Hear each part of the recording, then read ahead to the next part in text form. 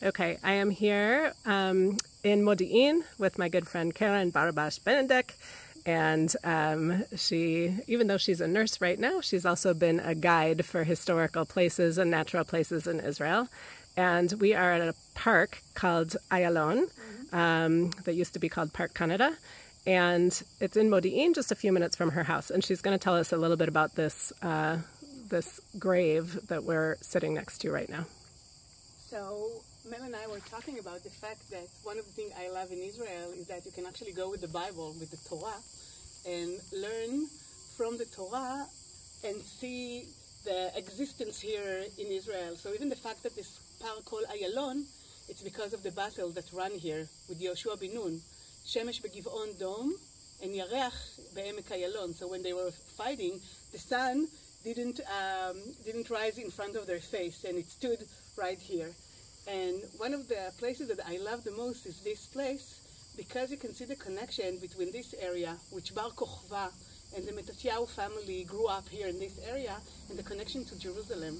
And you can see that we have around here, Mel will show you later, some olive trees, because that's where they used to make the olive to the temple. And we're sitting right outside of this grave, this cave that it's a grave cave, and we know for a fact that it used to, it's from the second temple. And how do we know that? Because there was a certain way of burying people back then.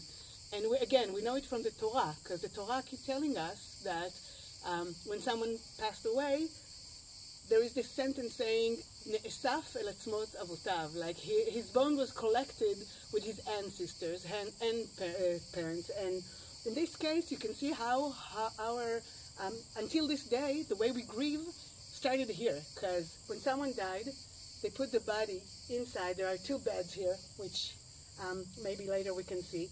And they should have waited for 11 months. Because 11 months is the time that it takes for the flesh to disappear and only the bone stayed. And only after 11 months they used to open this cave and collect the bones and put it in a mutual place that they dig. So all the bones and all the ancestors and fathers and mothers were collected in the same hole. And we're actually sitting in where it used to be the Sukkot Avelim, which for 7 days people came over here and kind of helped the family, brought them food, grieved with them. And after 7 days, they had to leave this area because it wasn't, you don't take the grief with you back home. You leave it here and come only 11 months later.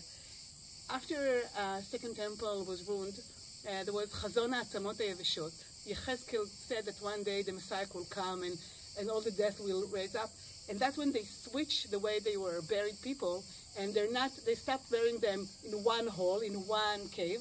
They start to bury them in a coffin, stone coffin, and we can see those stones in Bet She'arim up in the Galilah, because that's where the leadership of Jerusalem had to move. Since Jerusalem was destroyed, they had to move to the Galilah, and that's how they buried their death.